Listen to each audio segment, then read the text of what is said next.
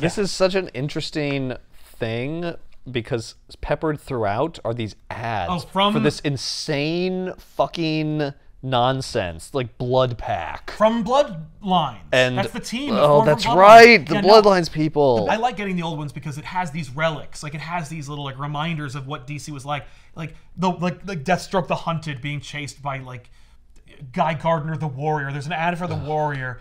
There's like a weird ad for the 90s William Mesner Loeb's Wonder Woman period where she wore like a leather jacket.